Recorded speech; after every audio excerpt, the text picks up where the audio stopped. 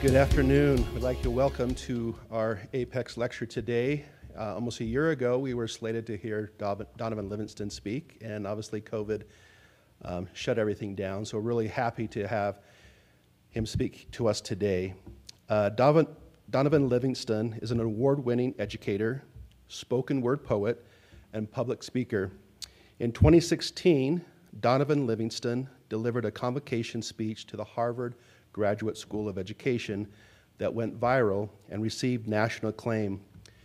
His spoken word address was at once a pointed examination of the American education system and an inspirational call for reform. Since his pivotal speech, Livingston has been featured on CNN, NPR, BBC, Good Morning America, and in news outlets across Europe, Australia, India, and South Africa. His convocation address was published as a book by Spiegel and Grau in 2017. A believer in the enormous opportunities that education provides, Livingston inspires students, educators, and communities with his conviction that every child has the right to lift off and achieve their dreams. Drawing on personal experiences as well as scholarship, Livingston examines the role of culture, hip-hop, and spoken word poetry and student experiences in higher education and post-secondary education. Livingston has earned master's degrees from Columbia University and Harvard University and a PhD from the University of North Carolina at Greensboro in educational leadership and cultural foundations. He lives in Winston-Salem, North Carolina with his wife, Lauren, and daughter, Joy. Ladies and gentlemen, welcome Donovan Livingston.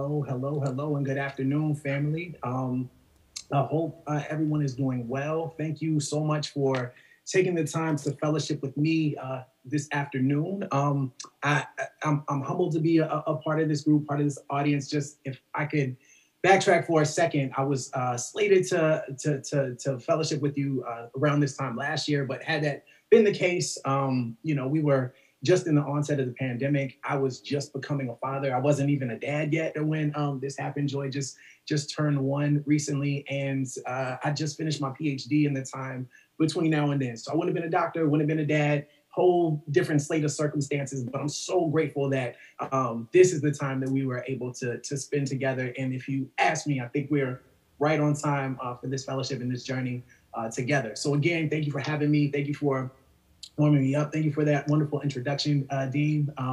I do want to, before we get too ahead of ourselves, I do want to put everything into context, right? So I want to acknowledge the loss of life that we've experienced in Atlanta this week, in Boulder, and all this year in lieu of the pandemic. It's a privilege for us to be here to reflect on the nature of schooling in these hallowed halls. And to that, I say, let us also not forget the loss of life, the sacrifice and suffering that made this moment in all of our lives possible. So please join me in a brief moment of reflection before we get into our remarks for today. So please take a minute and bow.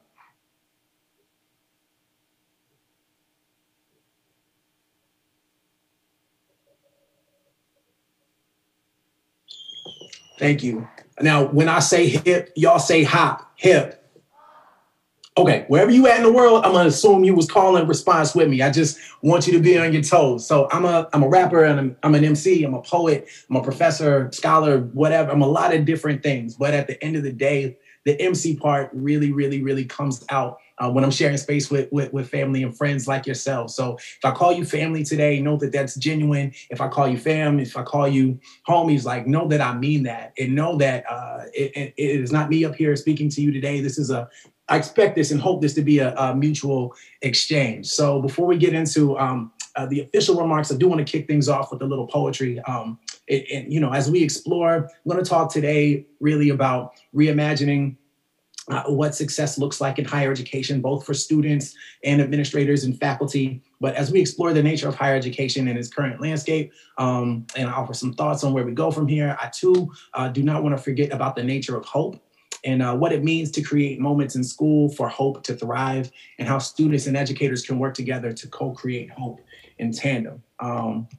So bear with me while I get into it. And if at any point you hear anything you like, you vibe with, or appreciate, I just need you, wherever you at in the world, to join me in a few snaps. It makes a poet feel good, all right? So without further ado, let's get into it. Hope. People ask me about her like we homies, like we go way back, like faux flats on a Cadillac, let the windows down so my do-rag flaps in the breeze, like we were OGs. And Hope and I had our own handshake. We twist our fingers, sing each other's praises, holler phrases like, you don't want it with our block. Like we were neighbors. And Hope was the big house on the hill with the gate and the swimming pool. You ask about Hope like we still cool. Like I ain't looking for her too. Like she ain't did me like she did you. Yeah, there were times we been tight, like pinky swears on spent nights, like Hope and I share secrets. Like we know each other's weakness. People ask me for my thesis, my theory, like I'm privy to Hope and her whereabouts. Like I'm an expert in her and her complexities, checking my phone like, y'all, she texting me, but her messages be emojis, an upside down smiley, a blown kiss. Hope's known to play me when I reminisce, always on some new phone. Who this? Every time I press send. You asked me about Hope like we were once lovers, like I wasn't crushing, like I wasn't running, stuffing notes in her locker with do you like me boxes, being awkward and walking away. I don't know what y'all want me to say about Hope and where she been at. Like she's the fire in my synapse, trapped in my syntax. In fact, I see her face in every cipher. So I write like a medium leading seance sonnets and summon hope from beyond the grave. Like she ain't dead to me. I read between every line, resurrected me still. Feeling hopeless, an open book in a library of unspoken stories. Tell me, do you know the difference between a ghost and an angel? And if hope is the distance from a broken spirit and mended heart, if so, how far are we from the truth, the bastard youth of Mother Earth and Father Time, whose bottom line is we die a little bit every day, but capable of rendering hope in a world that tells you anything but, that says this rut we're in is temporary and every promise is another sweet nothing tumbling down your ear canal somehow. Hope's whispers wake slumbering giants. Those Goliath-sized obstructions that just won't go away, that made the loophole in the 13th Amendment wide enough for my head and neck, left me hanging, left my crew hanging, swinging from new trees, slinging rock like David, praying I bring this behemoth to his knees. I don't know Hope as well as y'all think. That's why I keep slingshots in each pocket. I've been knocking from the hull of their ships, hurling stones from the cargo hold at their glass houses and ceilings, dodging falling shards, feeling like Philistines when the giant from Gath met his match. I gathered the scattered, shattering glass, grounded to ashes, a phoenix rising from your past. The fire in my eyes sees hope as an eternal flame, our burning desire to save the world. But Lord knows we are no saviors. Instead, just mere purveyors of hope. Even though we are on speaking terms these days, our dialogue be one-sided. At night with closed eyelids, trying to dream our way back in her good graces. I hate to say this, but hope closely resembles despair. And where there's blight and blunder, wonder and light shine most vibrant. Hope is violent. It's violets and roses and love and war and torn pages that make poems sound more like battle cries. Like, you don't have to die. You don't have to die. You don't have to die. Just find 5 stones, lock and load it, write it in a notebook and show your opponent who's boss. Till adversity get lost, you forgot your pen is almighty, smiting down all that threatens your freedom, fighting demons seen and unseen. I seem to know about hope because I spoke to the other side. And you're right. Some days I'm David, courageous, taking stances. Today, I'm more like Sway without the answers, but chances are hope is as close as my own 2 hands. Peace and love, y'all. Let's get into it. Woo! Thank you. Oh, there's people there. This is great, y'all. Straight up, man. This is my first live event where I can hear audible feedback. So just know that's feeding my soul right now. So thank you very much. Thank you very much. And shout out to Lynn Vartan for all of your help. If you wouldn't mind queuing up the first slide for me, fam, that would be fantastic. Oh. Donovan, that was just fantastic. Thank you so much for being here. And I'm so excited for your words, and we are, of course, sad that you're not here in person, but so honored to be spending this time with you and to be sharing your art and your passion. So thank you. The feeling is certainly mutual, Lynn. Thank you so much for making me feel right at home, literally and metaphorically speaking. So. Right. So thank you so much. Again, my name is Donovan Livingston. I bring you greetings from Winston-Salem, North Carolina, where I am assistant dean and lecturer at Wake Forest University. My wife sends you love, Joy. Baby girl, she sends you love too. Really excited to kick it with y'all this afternoon over here this morning, around your way, on Inspiring Galaxies with Greatness, rocketing toward remixes for higher education. I'm from Fayetteville, Vietnam. Any J. Cole fans out there? We're the same hometown. And the way I view and way I interact with higher education is very much through the lens of hip hop and hip hop performance. So without further ado, let's get into it. Next slide, please. So I'm going to kick things off today with a quote from President Harry Truman. Interesting figure in American history for several reasons, but his outlook on education is really what sparks my interest to start here today. In 1947, President Truman writes, "If the ladder of educational opportunity rises high at the doors of some youth and scarcely at the doors of others, while at the same time, formal education is made a prerequisite to occupational and social advance, then education may become the means not of eliminating race and class distinctions, but of deepening and solidifying them."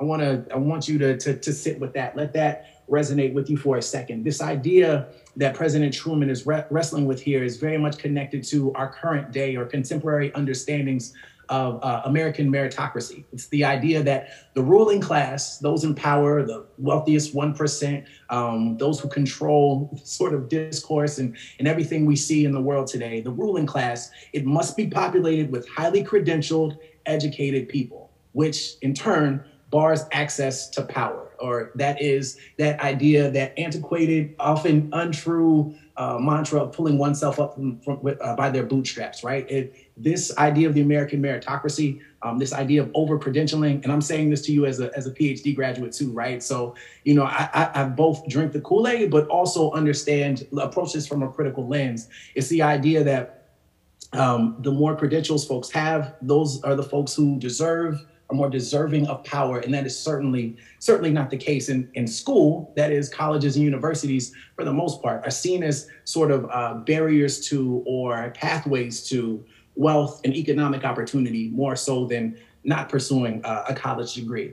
Interestingly enough, Harry Truman is one of 9 presidents that did not pursue any form of higher education. He's the only president in modern U.S. history, that is post-World War II era, that did not have a college degree. And so how he, a blue-collar, working-class American with very minor political aspirations, ascended to the presidency is almost unthinkable in modern times. There's some degree of racialized understanding of why that might be the case or why he was able to ascend, but that's a lecture for another day. I want to focus on this, and we could certainly move forward to the next slide. That gets more specific into where we're coming into today's conversation. So what you see here, hopefully not all too blurry, but what you see here is I want to reflect on the utility of higher education. What's the purpose? Why are we here? And what mechanisms are in place for students who see themselves as a part of what happens in colleges and universities and want to further their love of lifelong learning? Like, how do they navigate the pathway to get to where they want to be? And what you see here is the results of a 2019 NACAC survey. NACAC is the National Association of College Admissions Counselors. This report is really fascinating to me. What they do is they reach out to some 220 college admissions professionals from across the country to sort of survey to see what elements of the college application are most important to them. They rank these from considerable importance, being obviously most important, to no importance, meaning they had very little weight in the students' admissions decisions.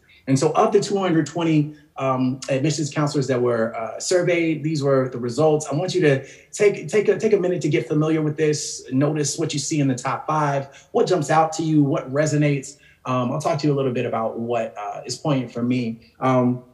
So, obviously the top 5 might be no surprise. Like, the grades in your college prep courses, the strength of the classes you take, which is fascinating because a lot of schools aren't created equal, right? So where one school might offer 12 AP classes, another might only offer one. And what impact does that have on students from these different backgrounds who are applying to these different environments, these different colleges, and they're worried if they can measure up to other students from other places who may be more affluent, right? So the strength in college prep courses is really important to think about. The SAT, ACT, obviously holds considerable weight. One thing I will say about some admissions offices across the country, they are moving to test optional. Wake Forest is one of those test optional institutions. But as we know, there is a long history of socially and racially biased standardized tests in the form of the SAT and the ACT.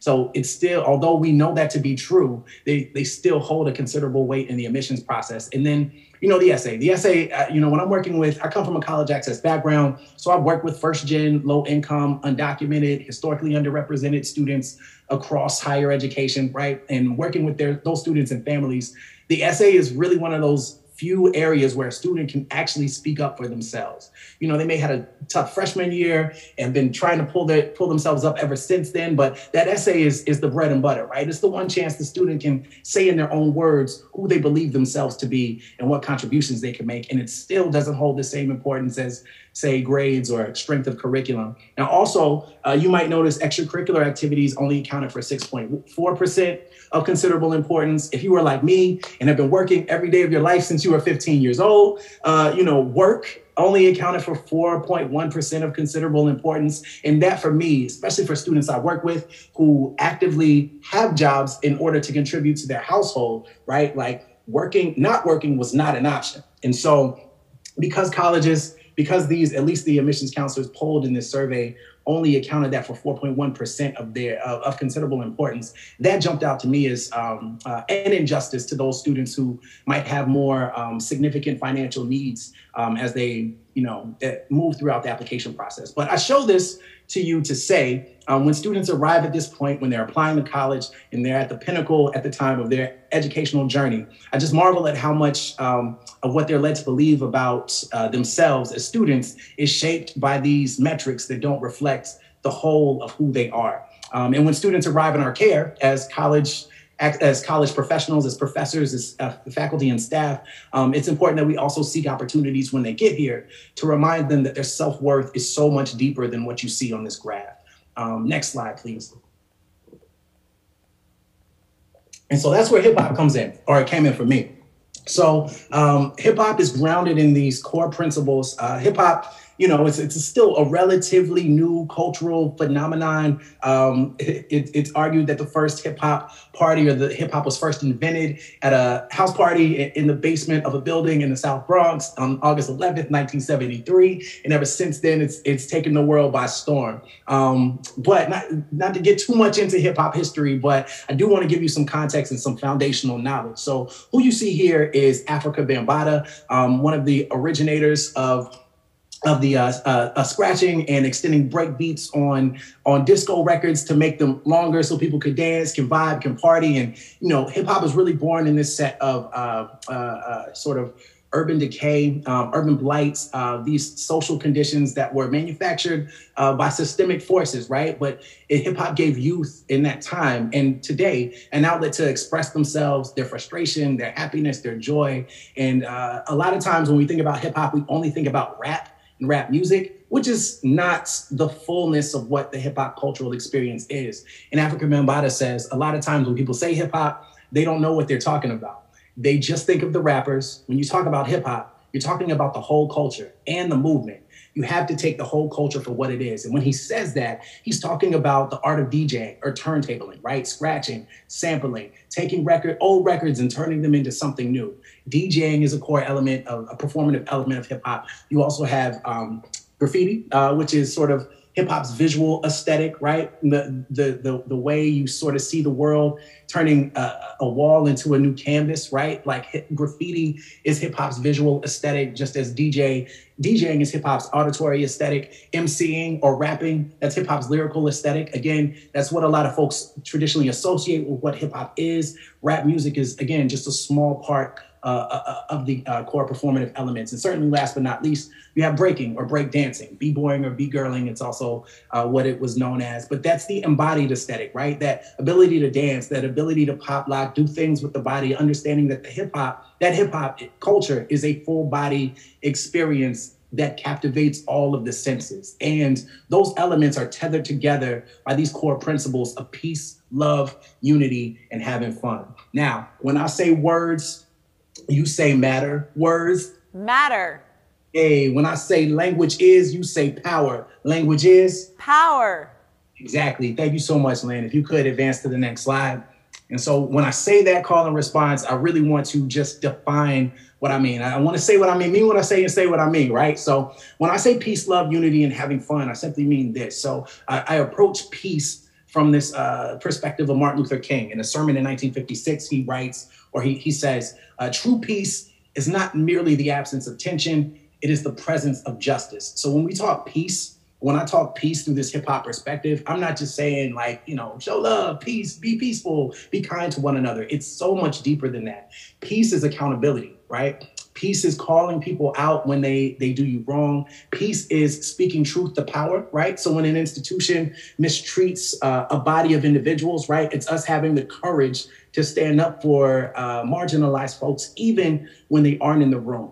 That is peace. Peace is taking a look at your neighbor and seeing yourself reflected in them. It's this idea of collectivism. It's this idea that what happens to you inherently happens to me. And in order to achieve peace, we can't just shy away from that which makes us uncomfortable. We need to lean into it. That is what we mean when we say peace. And that's what I mean when I say peace through hip hop. Let's talk about love. Audre Lorde, one of my favorite writers, feminist, queer scholar, late Audre Lorde. I like to call her Auntie Audrey, but Audre Lorde has so much to say about love. But I thought this quote was really captured what I was getting at when we say peace, love, unity, and having fun. She writes, once we recognize it is what it is we are feeling, once we recognize we can feel deeply, love deeply, can feel joy, when we will demand that, all parts of our lives produce that kind of joy. Love is a conduit to joy. That is sustained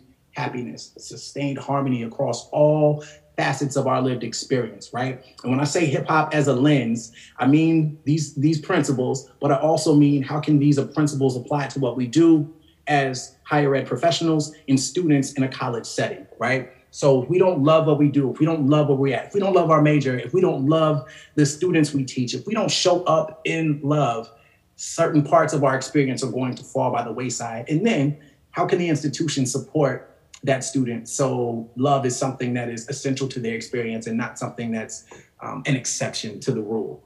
Love is not an exception, it's required. And then finally, unity. I think having fun speaks for itself, but I want to talk unity real quick. Lean on brother Malcolm X when he writes, we need more light about each other. Light creates understanding. Understanding creates love. Love creates patience, and patience creates unity, right? Unity is this willingness to work with one another, even if we're not on the same page right now, right? It's just an agreement to work across difference, to engage counterculturally. It's to see the value in how someone else sees the world, so long as that the way they see the world doesn't dehumanize you and who you are, right? Because that's where disagreement happens. I'm thinking of James Baldwin, right? Like he often talks about how we can disagree so long as your disagreement doesn't compromise my humanity. And I'm paraphrasing here, but unity is where you can have the tough conversations so long as you agree to love and agree to peace and agree to have fun engaging in this discourse. And Lynn, you're more than welcome to advance to the next slide. And so I want to get into what hip hop meant to me in a college space. So as an artist, I started writing rap, spoken word seriously in the 11th grade. And when I got to college, when I went on a tour, I saw this spoken word poetry group perform. And I was like, that's when I knew the school I was going to was the school I was going to, because they had a space for me to sort of express that and explore it in ways that I wasn't allowed to or able to either at home or in high school. So what I want to do today is sort of, again, give you a sense of the fullness of the hip hop experience by saying mic check. I hover precarious over my stereo cassette deck, too vexed to press record, too absorbed to turn back. I had an obsession, a progressed infatuation that quickly consumed my heart. It started as a couplet, all rhyme but no reason. But there was freedom in those bars, the instrument of my escape, a liberation of sorts as Nas' words paraded from the speakers in grand procession, a cavalcade of parables that pervaded my senses, reminded me of my existence, with each sentence depicting what would happen if I ruled the world. Imagine that. So I graffiti tag it on my memories wall. So when they call it vandalism, I call it art. I say it's poetry, an opus for the beleaguered yet unbroken who still measure time in notes with no half-stepping, only giant steps like Coltrane, like Big Daddy Kane, composed as William Grant Still, steady, unmoved by crescendoing hate speech. We made time machines of break beats. See, hip-hop be the soundtrack to our history. She waded in the water, followed the drinking gourd, the original remix that made soul food of masses scraps, then came back to own her masters, y'all. She sounds like irony. She sounds like a higher being to me. Every microphone is God's ear pressed against my plight, and he listens, she listens. Sometimes God tells me to pump up the volume since my salvation's been paid in full, and that's word to rock him. So I rock this mic like I say my prayers, like there's an intimate direct line to the infinite with instrumental sampling every sentiment, our pain, our diligence, our resilience in the face of adversity, our mercy, grace, frustration, and impatience for a justice that was long overdue. As DJ Kool Herc cued a vibe that it was made from scratch. Y'all, it wasn't counterculture.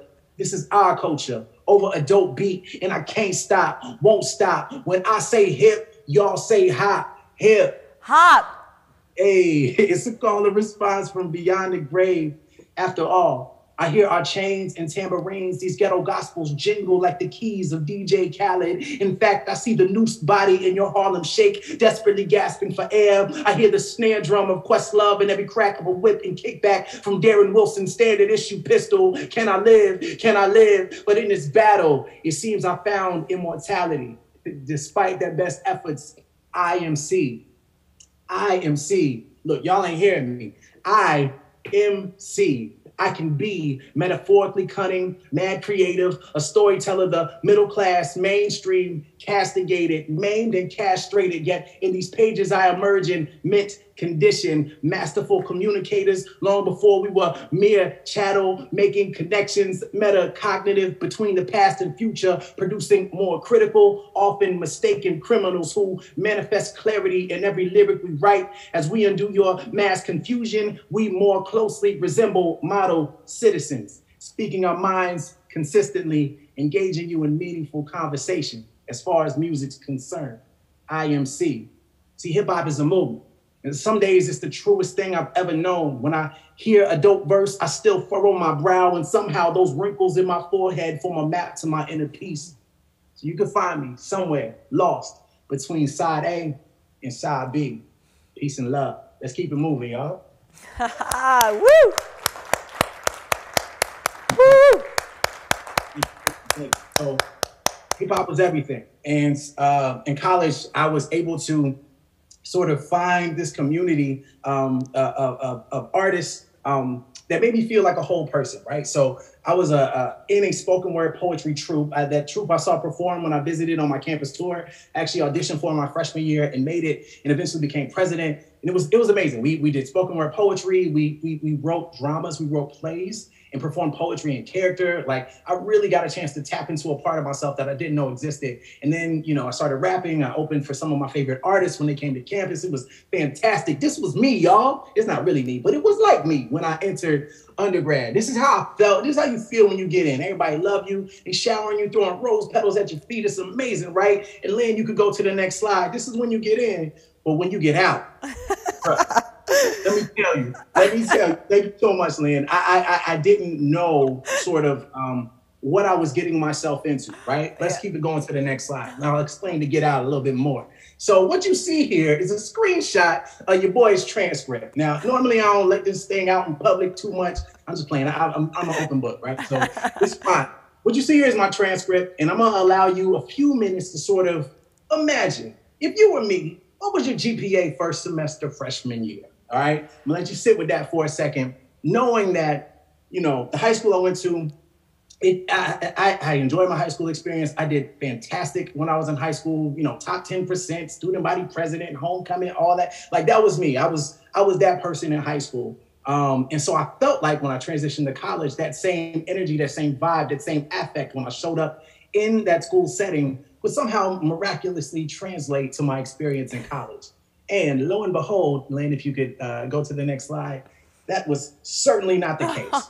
I had a one point. Is y'all laughing? I hear y'all laughing all the way over here, man. It's cool though. We still family. Y'all still cousins. It's all good. But I had a 1.2 GPA my first semester freshman year. Luckily, I say luckily, but I took 2 classes in a summer program called Summer Bridge for a lot of first gen students of color, historically underrepresented communities. They had a Summer Bridge program for us to get our feet wet so we could, easily transition into college. I did well in Summer Bridge, and thankfully the grades I got in Summer Bridge kept me from flunking out my first semester freshman year. So I had a 1.2 that first semester, but my cumulative GPA was a 1.6.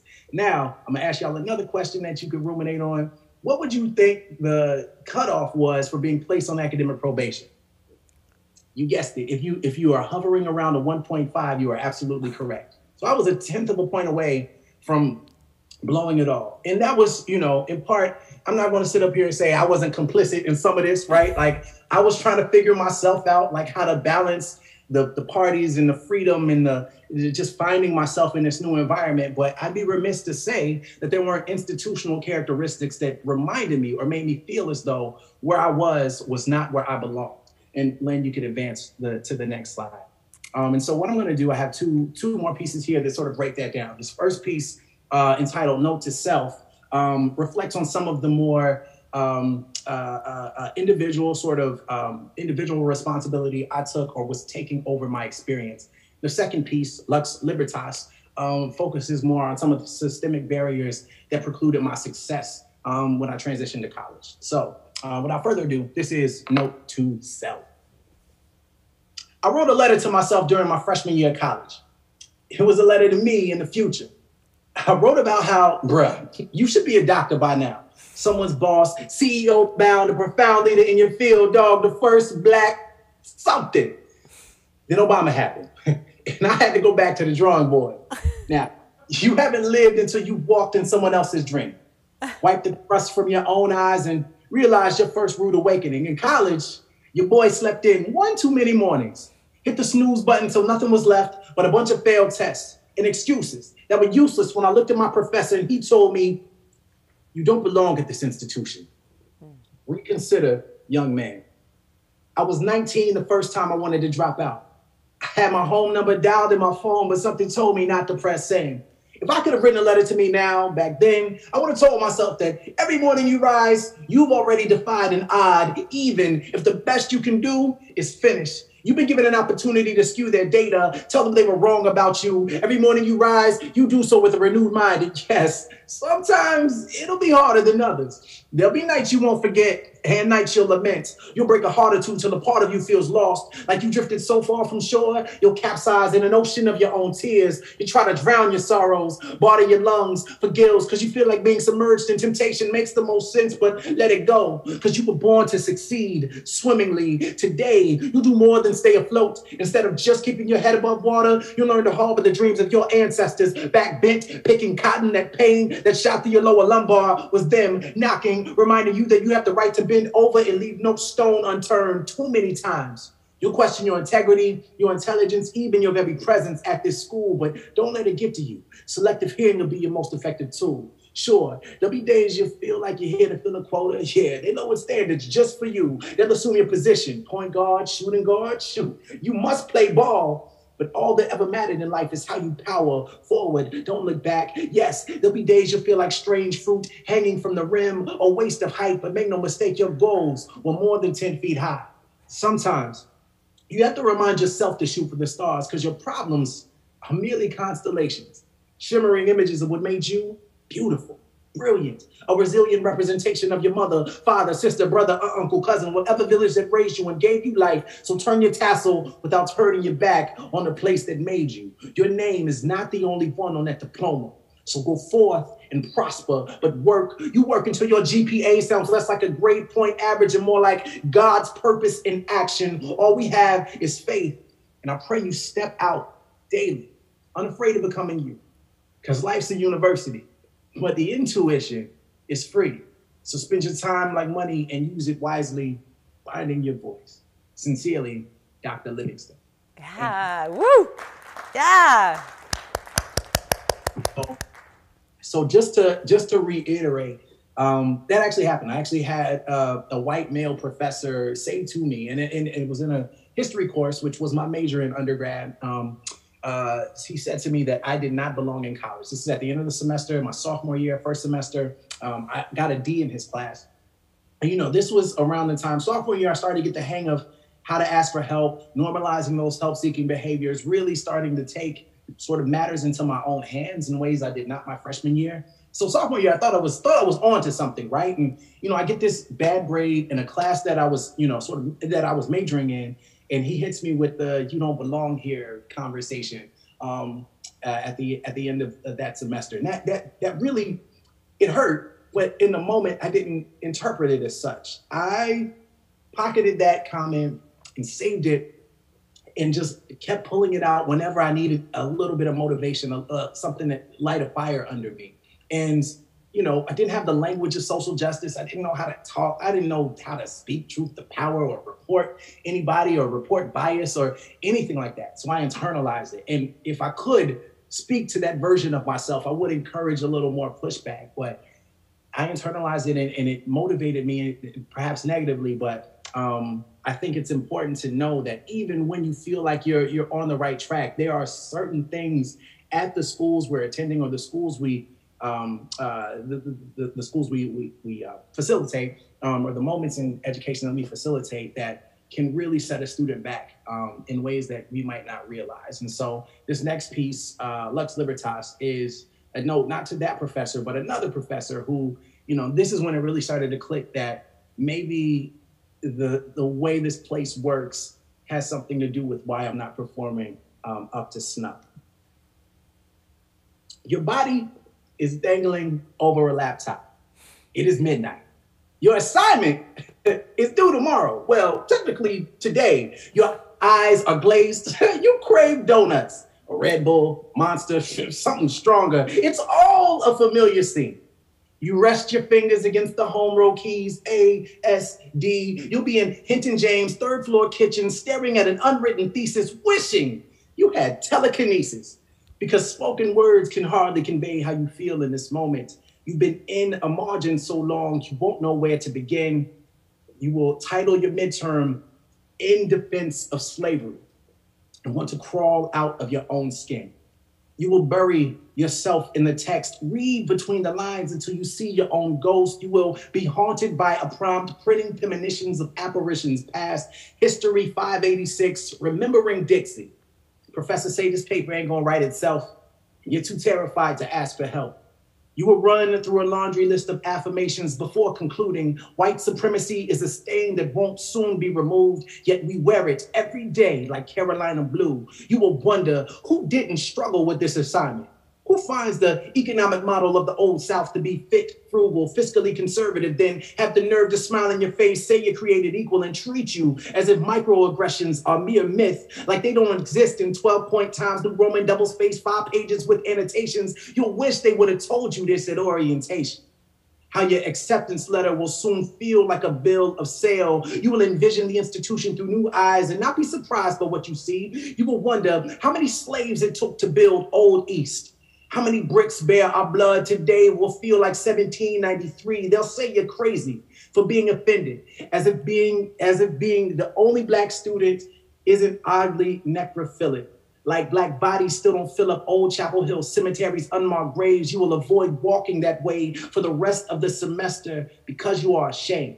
From now on, the rustling magnolia leaves will sound like broken bones. You will enroll in classes held in buildings bearing names of Klansmen. Every paper you write will feel like a ransom note when the university boasts about being the only Southern institution to remain open during the Civil War. You and you alone will ask, for whom were our students fighting? You will learn of George Moses Horton an enslaved person who purchases freedom from the university by selling poems to male students. Sorry about that. There we go. Sorry about that. I should have had my thing off. Where was I? You will learn of George Moses Horton, an enslaved person who purchases freedom from the university by selling poems to male students to send home to their lovers, and never again will you wonder if words possess the power of beating hearts.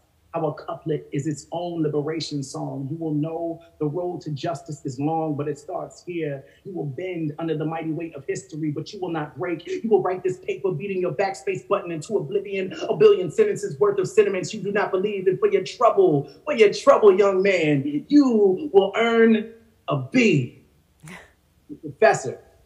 Your professor, he will earn an undergraduate teaching award, the designation of distinguished faculty, and you will laugh at the sadistic irony that is light and liberty, rigidly carved on a university crest at the expense of your identity, or however much of it is left. Peace and love. Woo! Woo! You know, I think it was my professor calling me, but I don't know. I declined. We good. We good. But thank you so much. Again, I think it's really important that we, take an inventory of how our students are feeling as they navigate the spaces we intend to create. Although we, create, as higher ed professionals, we create spaces with the best of intentions, right? But sometimes we miss the mark, and we have to own when that happens. And so I very much was in a history of the Old South class as a sophomore. I was the highest level history class I had taken at that point. And I was the only Black student, and one of the assignments was literally write a paper defending the institution of slavery, or write about slavery from an economic standpoint and justify its means as a viable model for running the economy of the former Confederacy, which was a tough thing to do. I humble myself to do it, but at the same time, I think about other students, right, who might not have the language to articulate how deleterious that is to one's sense of self, one sense of affirmation. A student who might not have a space to reflect on these things with their peers, right, could be in a very different place than I was at this time because I had a supportive community to help really hash that out. So you could advance to the next slide. Thank you. So for my faculty out there who are under the sound of my voice, let's talk about how we can reimagine success or reimagine how success is measured for the students we serve. Because we are in service to them. This is a rubric I actually use for grading my students' assignments. I call it the 5 C's of hip hop: creativity, curiosity, connectivity, collaboration, and consciousness. So when I look at any of their writing, any of their assignments, and this is also how I show up in other spaces too, I think about how I prioritize and privilege and reward creativity, right? How are students thinking outside of the box? How are they bringing in pre-existing knowledge, right? I teach a hip hop pedagogy. It's called a hip hop pedagogy, poetics, and remixes for higher education. So I teach a education course at Wake Forest where we explore, higher ed through the prism of hip hop. And we write raps, that instead of having students write reflection papers, I have them write 16 bars, right? And we really start to break down what does it mean to view higher ed through this lens. But I also reward my students for writing raps in their other classes, for, writing, prioritizing cultural knowledge in other spaces as they navigate campus. I make sure that creativity doesn't start and stop with my experience on Tuesdays and Thursdays, right? I want them to make it a salient part of who they are. And if we can find ways to celebrate that, it could go a long way. Also prioritize curiosity, right? So to what extent are students asking questions? There's a lot of courses out there for my STEM folks in the room who look for the right answers to things, the correct answers to very, very important questions that have implications for physical health and well-being. But also, I encourage my students to always, always, always end on a question, to always ask for more, to always know that the work doesn't stop with just finding the answer. It's what you do with the answer that really matters. And so curiosity for me is something I prioritize in my classroom. Connectivity. So how are students connecting what they're learning in your space to other classes and other experiences in their campus life? I always provide extra credit participation opportunities for my students who are curious about hip hop or are curious about connecting these disparate parts of their learning experience. I give them, other lectures they could go to. I have them, there's a hip hop ed hashtag hip hop ed conversation that takes place every Tuesday night on Twitter. And I have them, you know, show up and watch that conversation to see how these scholars of hip hop from across the world are communicating with one another, right? And so I always try to find real world examples for how these things connect and show up in our space. Collaboration. Hip hop does not happen in a vacuum, all right? So I, as a rapper, I am nothing without my producer. We're nothing without the engineer who records everything. You know, all of this is synergistic. And I encourage collaboration. I know group work might be incredibly difficult in this moment where we're doing more virtual and online learning, but if you can celebrate and prioritize collaboration, it really starts to show students that my work and my experience is inherently connected to my neighbor, to my friends, to my peers. And we stop seeing each other as merely individuals navigating the same space. We see each other as a community coming toward a common goal together. And so collaboration is something that I don't just prioritize, I covet. And certainly last but not least, consciousness, right? So not just, again, arriving at an answer for the answer's sake, but what does that answer mean? How does this answer influence historically marginalized communities? How does this answer sort of impact people who might not be here in this room to hash this out, right? And how can we change that? Consciousness is something that is ever evolving, but if we don't allow students to sort of see the ways in which their social consciousness is connected to curriculum, I think we really miss the mark and undermine what I believe the purpose of higher education is, which is to engage and create a more cooperative citizenry. You can advance to the next slide. And so now I want to focus on my students, my homies, my big homies in the room, you know, who are here. I want to focus on how success might be reimagined or measured in your own lives, right? Because when I started to see my college experience through this lens, it was like, oh snap, like I could do this. I'm actually doing much better than my grades entail. And eventually that confidence I acquired through this model sort of helped informs my ability to succeed in life beyond undergrad. So there's 5 organizations that I want you to find, okay? 5 organizations. I say organizations, but it could be opportunities, but find an organization that reaffirms a dominant identity of yours or your core values. At my university, we had an organization called Black Student Movement. Black Student Movement was very important to me. You know, I attended a PWI, and because of that, I was looking for a space where I could feel sort of like reaffirmed, but also still part of a collective whole. And it really made the difference, right? So I had a group of people who were always there to reaffirm my racial and ethnic identity, but also other identities that matter to me as a black man at the university at that time. I also encourage you to find an organization that affirms an identity you hope to express more openly. For me, that was my poetry group, right? That was something that lied dormant within me for a very long time because there was like I told people I rap. I'd be in the parking lot after school and high school, and I played them little songs here and there, but there was no formal organization for me to wrestle with that identity that was coming out at the time. And so I encourage you to find an organization that allows you to express something you've always hoped to express. Find an organization that appeals to your style of self-care, right? So maybe it's intramurals, maybe it's working out, maybe there's a group of peers who hike, right, or do outdoors events, and you consider that a form of self-care. You have to take care of you.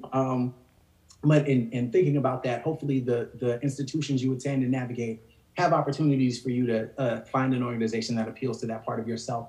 And then finally, find an organization that can help you overcome a perceived weakness, right? So if there's questions you have about who you are yourself or things you might be struggling with. For me, this was certainly the Writing Center, the Math Help Center, because numbers. I was talking with Lynn earlier this week about math and time math in particular. And although it's only a 2-hour difference between where I'm at in the universe and where she is, I, for some reason, could not figure out what 11:30 was Mountain Time to Eastern Time. So I'm going to own that. I'm going to name that. So, right? So, like, making sure, but thank you, Lynn, for being so helpful. Now I know what time it is. Y'all know what time it is too. But I digress. Just finding an organization or a group or opportunity that can help you overcome what it is you might be struggling with. We could advance to the next slide. And really, these are just overall remixes for us to think about, for you to think about moving forward as faculty and students in the shared space, reimagining how you assess students is really important. So what are you looking for when you survey, we have a lot of new data that we can sort of contend with as we, are still in the throes of the pandemic, but can start to see the light at the end of the tunnel, right? There's a lot of things we learned in this era of virtual learning and online learning. Some things we might want to keep, some things we might want to let go of, some things we might want to integrate moving forward. And asking the right questions as students round out this spring semester could be really important to us as higher ed professionals, thinking about what we want to hold on to as we move into this new post-COVID era of higher ed. So make sure we're asking the questions that we really want to know the answers to. Reframing the language around recruitment. So going back to that original graph you saw about what admissions counselors are looking for. And this is not to criminalize or demonize admissions counselors. They have an incredibly tough job. But how can we reach out to students in a way that doesn't feel trite or one-sided, right? Like, how can we prioritize certain parts of the application that help the student feel like we are evaluating the fullness of who they are? So is it more writing prompts? Is it going test optional, right? What can we do to help students, especially our historically marginalized students, feel like, Southern Utah University or wherever they want to go can feel like a place they can call home? Reinvesting, and that goes into reinvesting in our most vulnerable populations. How are we in our advancement and development offices prioritizing campaigns and funding opportunities that, feed into scholarship programs that support these underrepresented communities? How are we sort of thinking about serving indigenous populations whose land our universities are situated within and upon, right? Like, how can we continue to use our financial capital as a means of giving opportunities to students who have felt historically left out? And last but certainly not least, re-engaging and reinvigorating the communities that our colleges are situated within. I find it very, very important that colleges and universities live up to that expectation of serving the communities in which they're situated. It goes a long way. I'm just, that's sort of where I'm at. Happy to answer questions about that. I think we have one more poem, one more slide, if I'm not mistaken, Lynn. Yes. The reason for this season, why we are gathered here. I want to leave you with this. I got a couple more things I want to say before we go, but last but certainly not least, I think this is how we came to know one another. So I didn't want to part without leaving this with you. Education, then, beyond all other devices of human origin, is a great equalizer of the conditions of men. Horace Mann, 1848. At the time of his remarks, I couldn't read, I couldn't write. Any attempt to do so, punishable by death. For generations, we have known of knowledge's infinite power, yet somehow we've never questioned the keeper of the keys, the guardians of information. Unfortunately, I've seen more dividing and conquering in this order of operations, a heinous miscalculation of reality. For some, the only difference between a classroom and a plantation is time. How many times must we be made to feel like quotas, like tokens and coin phrases, diversity, inclusion? There are days I feel like one, like only a lonely blossom in a briar patch of broken promises. But hey, I've always been a thorn in the side of injustice, disruptive, talkative, a distraction with a passion that transcends the confines of my own consciousness, beyond your curriculum, beyond your standards. I stand here, a manifestation of love in pain, with veins pumping revolution. I am the strange fruit that grew too ripe for the poplar tree. I am a dream act, dream deferred, incarnate. I am a movement, an amalgam of memories America would care to forget. My past alone won't allow me to sit still, so my body, like my mind, cannot be contained. As educators, rather than raising your voices over the rustling of our chains, take them off, uncuff us, unencumbered by the lumbering weight of poverty, privilege, policy, and ignorance. Y'all, I was in the 7th grade when Miss Parker told me, Donovan, we could put all your excess energy to good use. And she introduced me to the sound of my own voice. She gave me a stage, a platform. She told me that our stories are the ladders that make it easier for us to touch the stars. So climb, grab them, keep climbing, grab them, spill your emotions in the Big Dipper and pour out your soul. Light up the world with your luminous allure. To educate requires Galileo-like patience. Today, when I look my students in the eyes, all I see are constellations. If you take the time to connect the dots, you can plot the true shape of their genius shining in their darkest hour. I look each of my students in the eyes and see the same light that aligned Orion's belt in the pyramids of Giza. I see the same twinkle that guided Harriet to freedom, y'all. I see them. Beneath their masks and their mischief exists an authentic frustration and enslavement to your standardized assessments. At the core, none of us were meant to be common. We were born to be comets, darting across space and time, leaving our mark as we crash into everything. A crater is a reminder that something amazing happened right here, an indelible impact that shook up the world. Are we not astronomers searching for the next shooting star? I teach in hopes of turning content into rocket ships, tribulations into telescopes, so a child can see their true potential from right where they stand, and injustice is telling them they are stars without acknowledging the night that surrounds them. Injustice is telling them education is the key. While you continue to change the locks, education is no equalizer. Rather, it is the sleep that precedes the American dream. So wake up, wake up. Wake up every child so they know of their celestial potential. I've been the black hole in the classroom for far too long, absorbing everything without allowing my light to escape. But those days are done. I belong among the stars, and so do you. And so do they. Together, we can inspire galaxies of greatness for generations to come. So no, sky is not the limit. It is only the beginning. Lift off. Thank you so much. Thank you. Yes! Woo!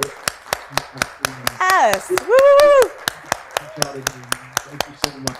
So, I have one more slide for you, just with my contact information in case you want to reconnect or stay connected. And I got to put myself on too, bro. I had an album come out last year. So who would I be to not put you on my artistic endeavors? You feel me? So again, I'm Donovan Livingston. Let's connect. Instagram, Twitter, @DLive87. I do follow back, so please hit me up. On Facebook too. I had an album come out last year entitled Molasses, available across multiple streaming platforms. I hope you enjoy. If you're a hip hop head, hip hop fan, or just curious about what the art has to offer. Molasses is it's a personal exploration of experiences of blackness, but it also talks about how sweet it is to be who we are. So I hope you enjoy. And last but certainly not least, I have one more thing for you to do as audience. I said you were co-creating this space with me, Lynn. If you don't mind advancing to the next slide. Wherever you are in the corner of the universe, I just need you to hold one fist in the air if you are able, and if you are willing, hold one fist in the air and repeat after me. Sharpen your eyes. Sharpen your eyes. Tune your ears. Tune your ears. So you know what you see. So you know what you see. Understand what you hear. Understand what you hear. Minute by minute. Minute by minute. Hour by hour. Hour by hour. As we know our story. As we know our story. We know our power. We know our power. That's what it is. Peace and love, family. Thank you so much. I had a great time this afternoon. Donovan, happy to take questions if we got time. Thank you so much. I just, on behalf of everyone here, before we send you off, I want to say thank you for the art in your words. Thank you for your art. Thank you for your inspiration. Thank you for the clarity in your words. The 5 C's and the organizations for students, and then the mix-up at the end.